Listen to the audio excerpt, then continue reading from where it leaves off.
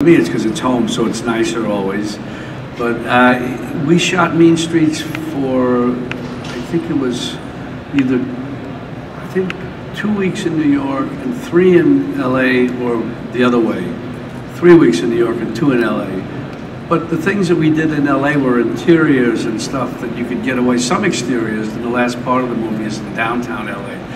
But you know, that's what happens. It always boils down to money, and it was cheaper to do it, be able to shoot that part of it, as long as it can be done believably, and that's done all the time in movies.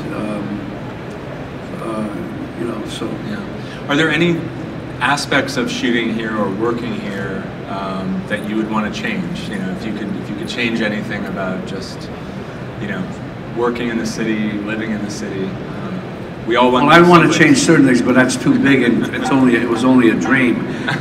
At one point, we wanted to do Jane. I had an idea about getting the Brooklyn Navy Yard and making it a kind of a cultural place and studios, and for people to see how movies are being done and other parts of the city. Everything connected to New York and even New York State. But it was that time it just became. It wasn't.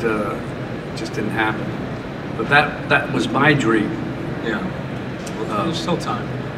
Well, still some real estate over there. Yeah. So I asked you about Mean Streets, but I do want to kind of go back through some of your work, because I think a lot of people here would love to get you to kind of reflect a little bit on that, if you would. So one signature role certainly is in Godfather Part 2.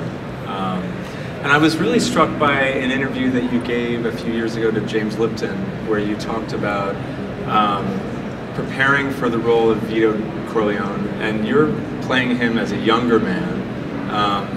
There's only, I think, 3 lines in English, most of it's in Italian. And already you were following an Oscar-winning performance by Marlon Brando. You're the only 2 who have won Oscars for playing the same role.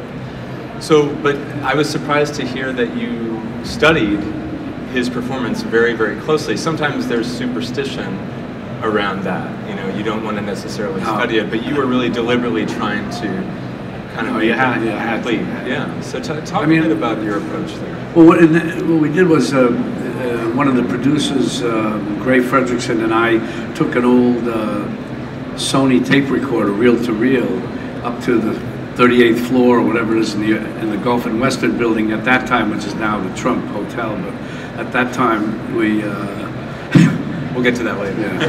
But anyway, it was there, and we just shot all of Brando's scenes, or ran the movie. And when Brando's scenes came up, we just filmed them. We just videotaped them, and then I would use those and study them over and over again.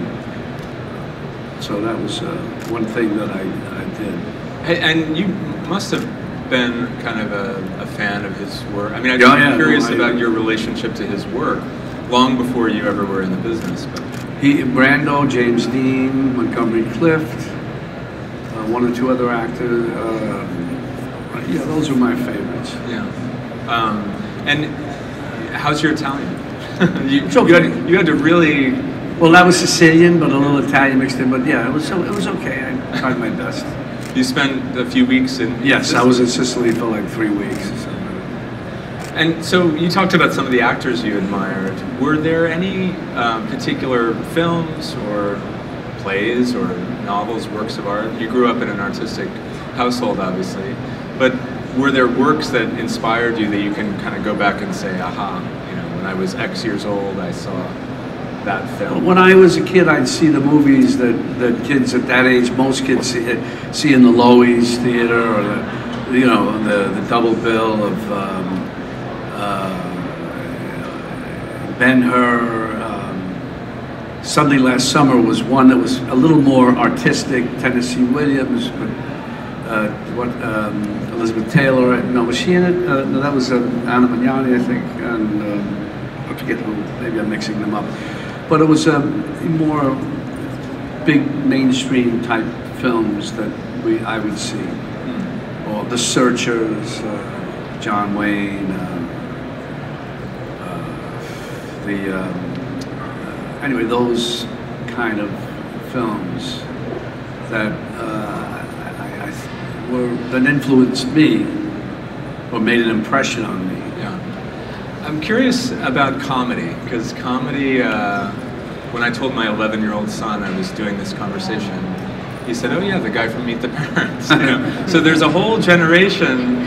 I know, I'm working on him, don't worry. But there is an entire phase of your career that you've flourished in comedy. And you've had roles over the years that have had elements of, you know, Rupert Pupkin. You know, that's a very dark comedy. But there's, you know, you clearly are approaching comedy from a place where you can kind of put it over. But I'm just curious your experience of actually doing it. Why has it been a Well, with I mean, the comedy stuff on a more mainstream way, because I did stuff that was comedy, I guess you could call it in some ways, the Brian De Palma films or in the mid-60s. But Billy Crystal had this idea about this, analyze this, and then had the script sent to me, and I read it. I said, this is kind of interesting, it'd be fun to kind of make fun of all that stuff, and so that's how that started. And then after that I met Jay Roach, and we did the Meet the Parents, those 3 films. But it really is something that you've embraced with Saturday Night Live, and so. I like comedy. I love comedians. I think that they're great, and I get a big kick out. I love Saturday Night Live. And I always, when I look at a movie, I always say, I wonder how they're going to do this on Saturday Night Live.